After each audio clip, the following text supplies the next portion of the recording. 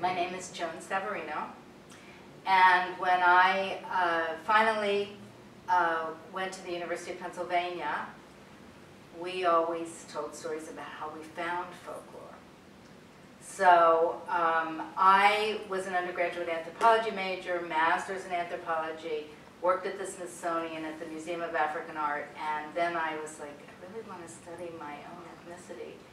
And I wrote an NEA grant and got to work with my great-grandmother and learn Italian needlework, taking 6 months off to learn it. So it was one of those NEA, Master Artisan grants. And then I thought, you know what, I love Africa, but I really want to get a PhD, which I'd sworn I would never do.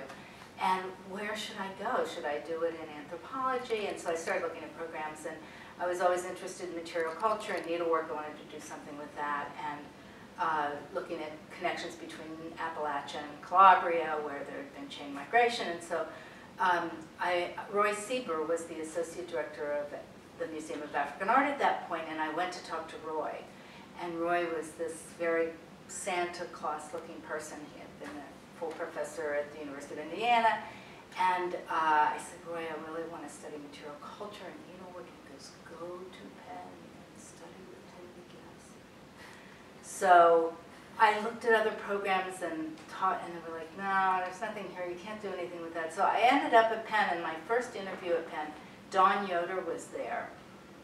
And I told him about my great-grandmother's hometown in Calabria, and he said, that's a very important town. And then he proceeded to say that Gioacchino, blessed Gioacchino, was from San Fiore, and so he just embraced me and said, this is very important work you're going to do. So I felt like I had found my home at Penn because someone was telling me what I wanted to do was very important.